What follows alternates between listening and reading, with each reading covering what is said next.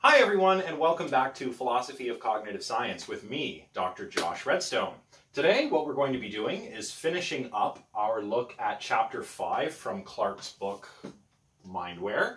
Of course, that chapter is all about perception, action, and the brain.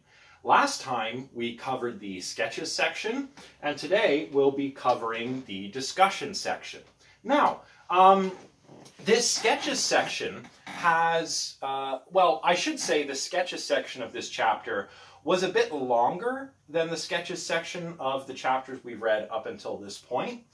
The discussion section contains more points of discussion than is typical. However, these points of discussion are all a little bit shorter. So I know I said this when I wrapped up the last lecture. I think this one will be a little bit shorter, but as I also said last time, I often think my lectures will be a little shorter and they end up being longer than the ones that I don't think will be short. So we'll try to get through this as quickly and as succinctly as we can. So before we dive into things, on slide number 2, I've just outlined a little bit of a recap. Last time when we covered the sketches section, we spent a lot of time discussing Mars levels of analysis, right? Sometimes this is called the tri-level hypothesis. We talked about the computational level, the algorithmic level, and the We talked about 3 levels of analysis. The computational level of analysis, which is the highest, most abstract level. This is the level in which we give a computational description of the task that the system we're interested in does. Then we move down to the algorithmic level where we provide an algorithmic account of that task. And finally, we move to the most concrete or most fundamental level, which is the implementational level. And this is where we try to understand how the algorithms that take care of the task we identified at the computational level, how those algorithms we've identified at the algorithmic level of analysis are physically realized or physically implemented. But we also stressed the importance last time of paying attention to the neurophysiological details, not taking Mars' approach as license to ignore the implementational details. Basically, let's not repeat the mistake of functionalism, getting too comfortable with purely functional descriptions of minds and ignoring implementational details. Marr himself was quite aware of the importance of paying attention to the implementational details because he was a computational neuroscientist. And indeed, he developed these 3, these levels of analysis to aid the implementational level work that he was doing by giving computational and algorithmic, basically information processing descriptions of the early visual system, which is what he studied. And Clarke is, of course, emphatic about this and also emphatic about paying attention to the mind-body-world interface, not just the mind. So we also examined 4 propositions which suggested the importance of paying attention to how perception and action are really generated and how the brain, as well as the body and the world, all work together to do this, right? And we talked a lot about behavior-based robotics and the subsumption architecture. We also talked about evidence against this kind of, this notion of central cognition operating over a detailed inner representation. This is where we talked about change blindness and intentional blindness. So lots of stuff there, some of which I covered in more sparse detail than I did other points. So do refer back to the chapter if you need to, or send me a message on Discord or an email, or leave a comment down in the comments section if you're not clear about anything. All right. So that's it for my brief recap. I expect I will recap more details as we proceed today in order to kind of fill in for my lack of detailed slides this time around. But why don't we dive into the discussion section? So we'll pick things up on chapter 3 and we'll discuss the first point of discussion, which concerns Mars levels and the brain. So one of the things I mentioned during the previous lecture, in part 1 of this lecture, was that the distinction between Mars levels of analysis, the computational, algorithmic, and implementational levels, are not exactly clear-cut. I'm not sure if any of the examples or lines of evidence I considered really illustrated this clearly, though. So that's what this point of discussion is all about. So I've already said that these levels tend to blend into one another, and also that levels of analysis do not necessarily map onto levels of functional organization in like actual brains. So I'll try to clarify this as we proceed through these points of discussion. To try and clarify this, let's go back to our running example of vision. Now, the task description of vision, as we saw last time, if we were to give a computational level description of vision, would be to transform two-dimensional information, which is, the information that hits the back of the retina in the eyes. The eyes are like a camera obscura, basically. If you don't know what a camera obscura is, I'll link you to a Wikipedia article. But basically the eye, the human eye anyway, is like a naturally evolved camera obscura. Light comes in and an image is projected on the retina, the back of the eye, and that information is taken to the visual cortex in the occipital lobe, you recall last time. One thing I didn't mention last time was that that retinal image is actually upside down on the back of the eye. This is just because of how optics work. And the brain has to flip it upside down so that we see the world the right way, the right side up. But in any case, that's a very loose task description of vision, to take 2D information from the retina through the optic nerves into the early visual system and construct a detailed 3D representation such that I understand the world is out there, it's stable, these objects are all, I can distinguish between these objects, and it's not a big perceptual mess, right? That would seem to be a good task description, and that would require some kind of algorithm implemented in a physical medium. Of course, this is what Marr did for the early visual system. He gave an algorithmic account of how the 2D sketch, as he called it, is transformed into a 2.5D sketch, which incorporates more features, finally to a full 3D sketch, which allows us to have this amazing visual representation that we seem to have. But is this the way it really works?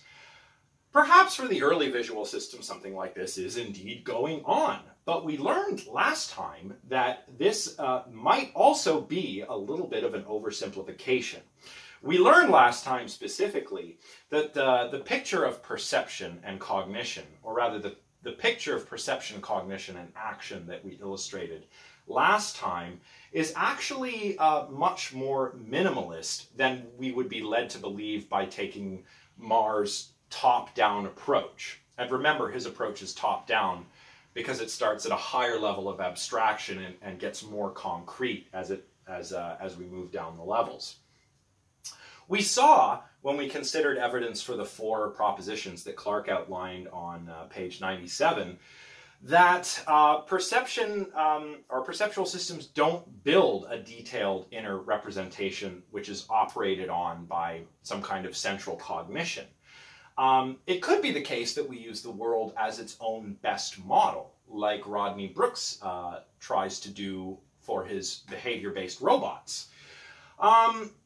Then again, it's easy to go really extreme here, maybe a little too extreme. There's a theory of enactive perception where perception is just all about certain sensory motor contingencies. Perception is something we actively do, not something we passively do.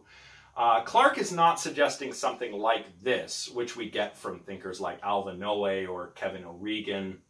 I don't think Clark is really going that far. And I don't really mean to try to adjudicate between either of these positions here, because I haven't really described enactive perception in substantive enough detail to do that.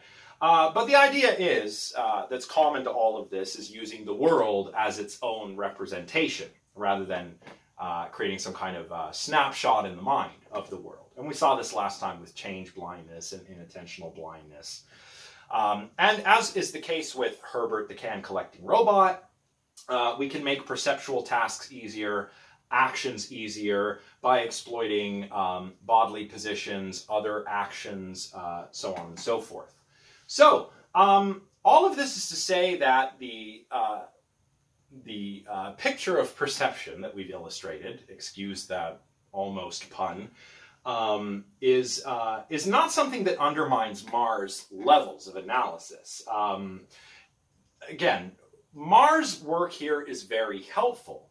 We just need to make sure that we don't lose sight of the implementational details because we're too heavily focused on information processing accounts. It's the same risk we confront with functionalism. Functionalism is great. We need functional descriptions, but we also need to pay some attention to the implementational details. So, none of this undermines completely what Marr is saying. And of course, as I've said repeatedly, Marr was well aware of the need to pay attention to the implementational details. One could even argue that he developed his tri-level hypothesis and gave descriptions at the level of task analysis and at the level of the algorithm to aid his understanding of the implementational details. But the implementational details, descriptions at the implementational level of analysis, can also aid information processing descriptions. So I guess the lesson here is that we shouldn't be exclusively top-down in our approach. We could be also taking a bottom-up approach, or perhaps a combined approach. So this doesn't undermine Marr's levels, but it does bring a few things to light. It means that identifying and studying the right information processing task requires an appreciation for the implementational details. That's pretty much what I just said. And also, we need to keep in mind that there are additional levels of functional organization in the brain. There is not one implementational level in the brain. And this is very important to keep in mind.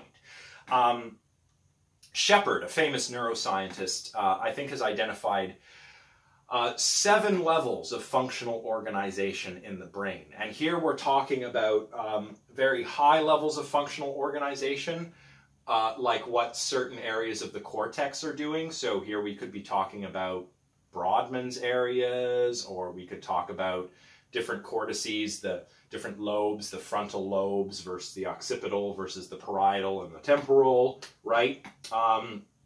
So these are very high levels of neural organization. But there are lower levels too. There are levels of cortical columns. There are levels that are perhaps as small as groups of neurons. Perhaps synapse, the level of the synapse, is a level of organization, all the way down to the chemicals that help regulate all of this, all of the ways that the synapses communicate with each other. These are, of course, neurotransmitters and neuromodulators. What's the best level to count as the implementational level? Well, it probably depends on what you're trying to understand. Are you trying, what is the computational task you're trying to understand? And how have you described it algorithmically? If you're trying to identify the implementational details, you need to keep that stuff in mind. But it also goes the other way, as I've been saying. Perhaps if your set of tools allows you to study a certain level of implementational detail or organization, perhaps say one neuroscientist is going to be interested in what's happening chemically in the synapses, while another is going to be interested in which large-scale brain areas are involved in what cognitive tasks. That will dictate perhaps how you describe the system at the algorithmic or the computational level. So it's got to go both ways, because there's more than one level of implementation if we're talking levels of organization in the brain, not levels of analysis. There may also be other levels besides the 3 that Marr identifies. Some scholars talk of an architectural level in addition to an implementational level, algorithmic level, and computational level. And the architectural level specifies what kind of cognitive architecture we're looking at. So, I'm not going to go into too much detail there, but if you want to check that out, you can check out the research of Dawson, who has written a really great book called Mind, Body, World, which you can download for free, by the way. And it's totally legal. It's not a pirated copy. He has made this book available in PDF form for free. So do check that out. Very good stuff. Also, something that ties into what I was just discussing about levels of organization in the brain concerns artificial neural networks and connectionism, which, of course, we talked about in the 2 lectures previous to these lectures on perception, action, and the brain. Remember that these artificial neural networks use distributed representations or subsymbolic representations and superpositional coding schemes. That means that the knowledge is not represented in a semantically transparent, neat, discrete way. There aren't discrete symbols that represent knowledge. Knowledge is distributed throughout the activation space of the network, and this is all superpositional, such that representation A will share a lot of the patterns of activation that representation B has, even though they represent 2 different things. So this means that the distinction between knowledge store, internal representations, and algorithms gets a little blurry. So even information processing type descriptions, computational and algorithmic level descriptions can get a little bit blurry when we consider these implementational details. And here's where the lines between Mars levels start to get a little bit fuzzy. So I guess the point here is that if brains work this way as well, which sounds pretty plausible, I mean, artificial neural networks are supposed to be artificial models of how real groups of neurons work together. So if brains do work this way, then the idea of an algorithm acting on representations as a means of explaining what's going on in here computationally might start to look a little bit untenable. Of course, some would disagree with this. I think Jerry Fodor and Zenon Polishin would argue that neural networks are not really an alternative to symbol systems at all. They are just pitched at an implementational kind of level, whereas symbol systems are perhaps pitched at a more abstract level. And I've mentioned this before, and hopefully this levels talk from Mar clarifies it. But if Fodor and Polishin are right about that, then that means that neural networks aren't an alternative to symbol systems. They're just an interesting way of implementing them. But algorithmically, they're doing something that we can still describe algorithmically. But not everyone agrees. Some people think that actually this makes this idea, or rather these features of neural networks, superpositional coding schemes, distributed or subsymbolic representations, blurs this distinction between implementation, representation, and algorithm, and that makes Mar's ideas a little untenable. I don't really have a strong position either way, although I think that both perspectives are interesting. Whatever you think, I think Churchlin and Siniowski are probably right, and I'm paraphrasing them here. They're probably right when they say that Mars levels of analysis and the brain's levels of organizations don't always align in a satisfying manner. And that's okay, as long as we keep the kinds of things we've been discussing in this lecture so far in mind as we study these systems. And we don't take an exclusive top-down approach, but we take a sort of blended approach, and we pay attention to where the lines between levels start to get blurry. All right, so let's consider the second point of discussion, which is all about building bigger brains. Artificial brains, of course. Here, Clark mentions briefly on page 108 more biologically plausible artificial neural networks. I'm not going to go into super detail here, but a lot of it concerns the research of Chris Eliasmith, who is a professor at the University of Waterloo, in fact, here in Ontario. He and his colleagues have built much bigger, more biologically plausible artificial brains. And this is all thanks to advances in computing power. In the 1980s, the so-called turn to the brain, we had interesting findings from neuroscience. We had the backpropagation algorithm finally. We could start doing interesting things with multi-layer neural networks. But now, thanks to the sheer computing power that's available to us, we can do much more interesting research. But the important thing here is, oh, my dog is barking. What are you barking at? What are you barking at, eh? What are you barking at? I'm filming a lecture, you must be quiet. What was I saying? Oh, right. Sheer scale alone, however, oh, bye. So just making a whole bunch of artificial neurons and stringing together all of these neurons, though, that's not going to get us to a better understanding of how neural systems operate. We need to put them together in biologically plausible ways. And Chris Eliasmith and his colleagues have done this with the various projects that are described on page 108. The most interesting of which to me is Spawn, which has biologically plausible artificial neurons, but also sensors and effectors so that it can do things in this artificial environment, virtual environment. And we can get it to do all kinds of interesting cognitive tasks, like the Stroop task, for example. And it will, well, make similar mistakes to the mistakes people make when they're doing these tasks. So that's very interesting. But the point here is that we need to make sure that the models that we're building, the point here is that when we make these models, we need to make sure that the models have the right means of interacting with their environments in the right kinds of ways. That's what Spawn is all about. We need to make sure they have the right bodily forms, even if that's a virtual body, for doing what we want them to do. So this idea of biological plausibility, increased computing power, but also paying attention to how the agent interacts with the environment is key. So we need to pay attention to the implementational details, in addition to the other levels, as I've said many times, but also to the brain-mind-world interface as well, if you like. Let's move on to the next point of discussion, which is all about computation and implementation. So, of course, human designers keep the computational and implementational levels of analysis separate, right?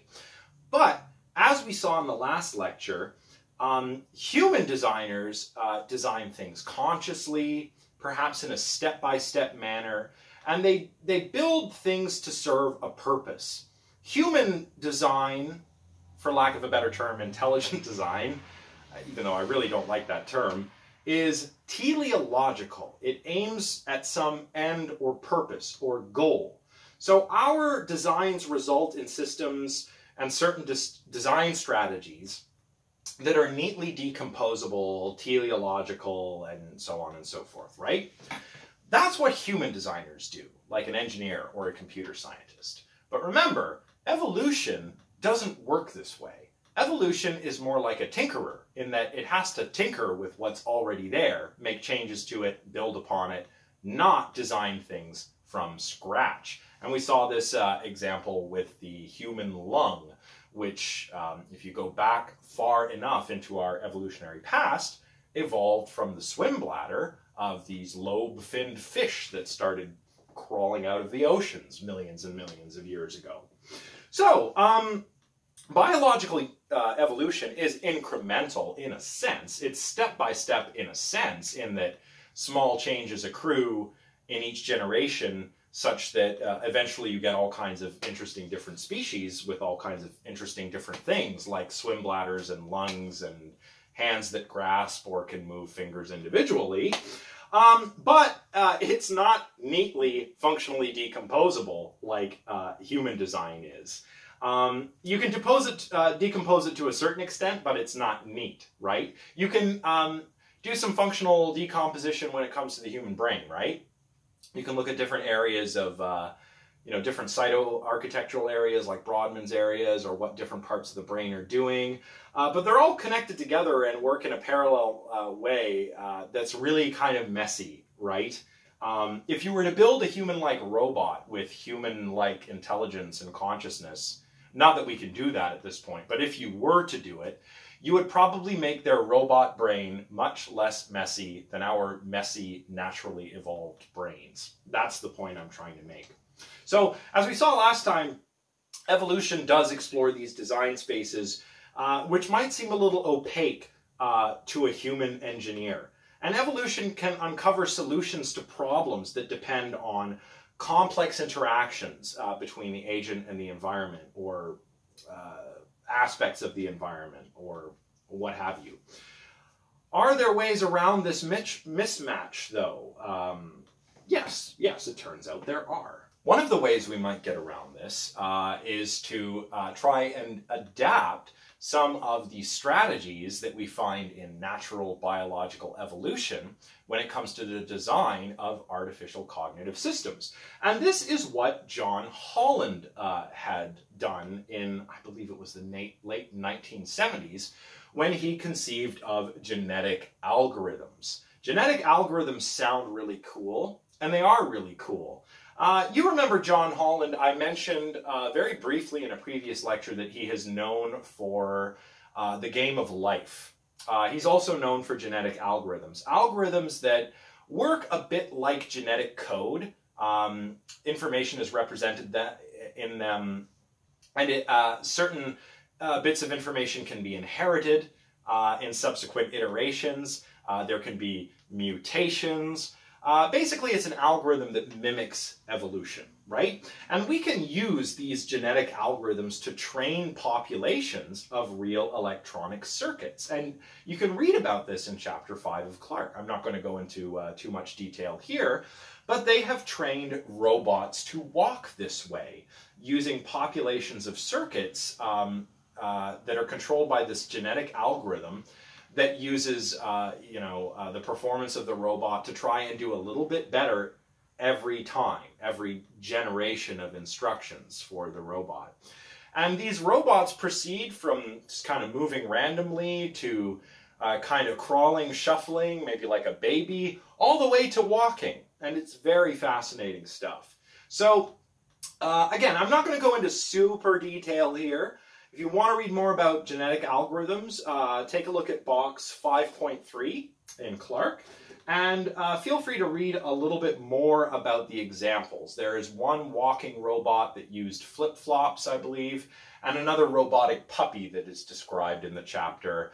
And each of these were trained using these genetic algorithms. Now, I don't want to labor too long on this next point of discussion, but we're coming back to change blindness and inattentional blindness again. Last time I discussed the idea that change blindness and inattentional blindness are pretty compelling pieces of evidence that we don't actually maintain a rich, detailed inner model of the environment that is then operated on by some kind of central processor. But before we can make that claim stick, there's a little work that needs to be done.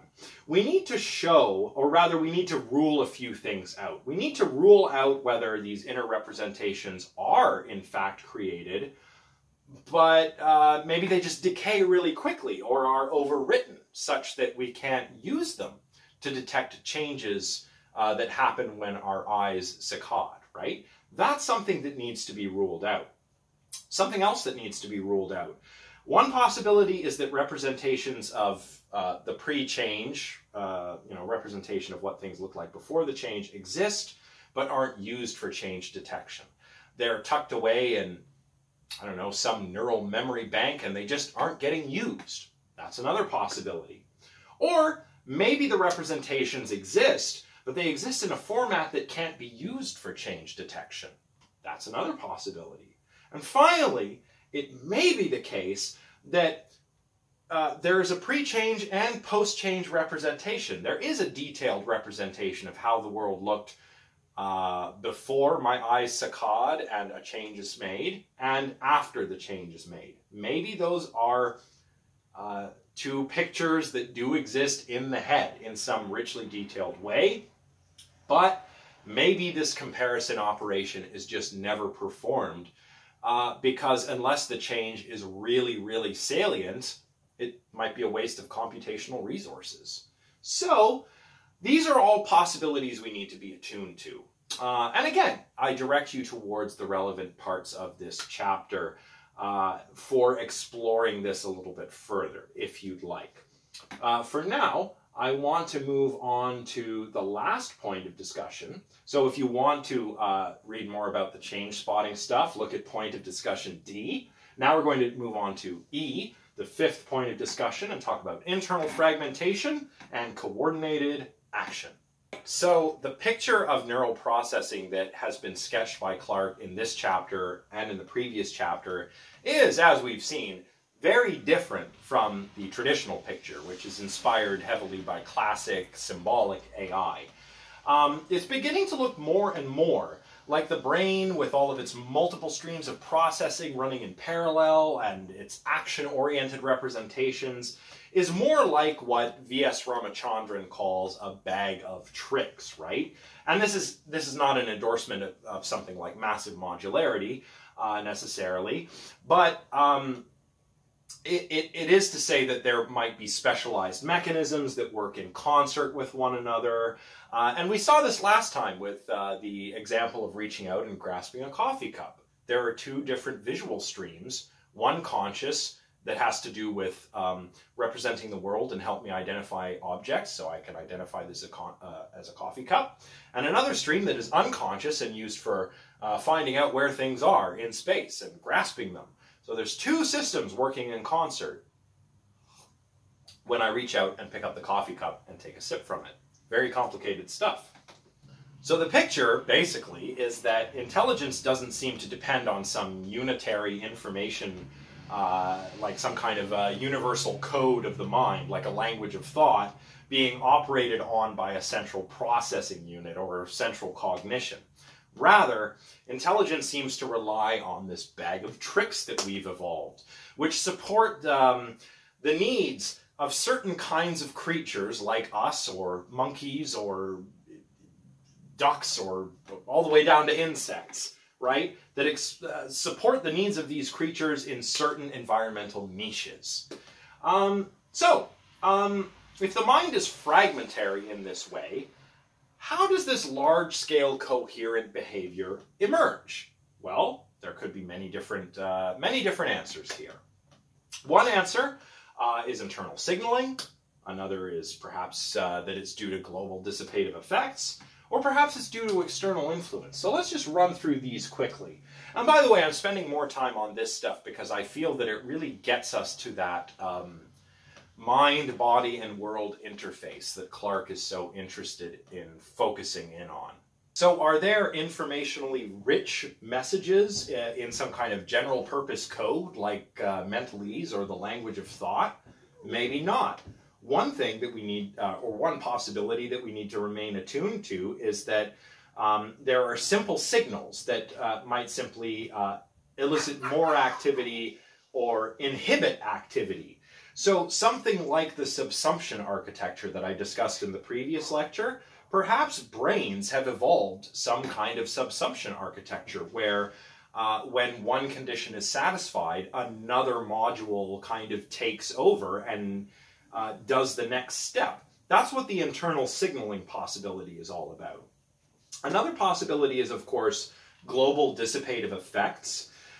Here we might have something like gating mechanisms or switching posts, or perhaps more plausibly, certain substances, chemical substances in minds, real brains, that affect how information processing happens. So here we're talking about neurotransmitters and neuromodulators. They spread throughout the system, they have their effect, and then they dissipate, and then activity in the system returns to normal functioning, right? So now these substances in real brains are real chemicals, real neurotransmitters, but in artificial brains, well, perhaps they could be virtual. So I brought this up in a previous class. If we one day create conscious robots, when the robots do mind-altering drugs, would those be virtual drugs that work on their virtual brains in the same way that chemicals like caffeine work on the synaptic connections in human brains? Maybe they will. Time will tell. Someone's going to have to invent the right kind of robot before we can find out. We could also take advantage of temporal coding strategies like those that we talked about in the lectures for the previous chapter. Temporal coding strategies, like recurrent loops, make neural networks able to cope with dynamic, temporally sequenced events. So that could be another way in which we could achieve these global dissipative effects.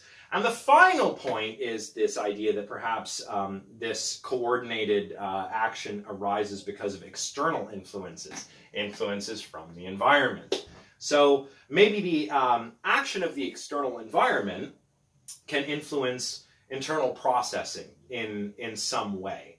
And we saw this with Herbert the robot, right? If you want to go back and review the video that I linked you to of Herbert the can-collecting robot, a lot of his behaviors depended on what was going on in the environment. Herbert would just keep exploring until it found an obstacle that might be a table. Then it would stop and scan the surface of the table. It's not like Herbert was actively looking for tables. Herbert was just wandering around, and when it encountered something table-like, its wandering behavior was subsumed by its table scanning behavior. And if it identifies a can, it moves in front of the can and aligns itself in the right kind of way, and it can reach out with its arm and grab the can. So maybe, like Herbert, a lot of our cognition depends upon external environmental cues in such a way that with the right kind of cues, we get this coordinated action, even though the mind is like perhaps a bag of tricks and not a global, unified, central processor working on this language of thought kind of thing. So yeah, that's possible that our cognition is supported in a way that's much more similar to a new robot or a behavior-based robot like Herbert rather than a classic symbol system. So just keep that in mind as we proceed throughout the remainder of this class. All right, everyone, so that is it. Geez, I told you this one would be shorter, and I was actually right about it. So today we've examined the points of discussion in Chapter 5 from Clark. I've examined some of them in more detail than others, so I urge you to return to the textbook if you're not sure about anything, and also send me a message via email or Discord if you're not sure of anything that I've covered. I have left some details out. Part of that is in the interest of time and my continued efforts to catch up. And part of that is so that you can also go looking for interesting things to talk about from the textbook for your critical responses. So, again, if you're not sure about anything, just let me know. But don't be afraid to dive in and try and tackle some of this stuff in a critical response, if you like, on your own.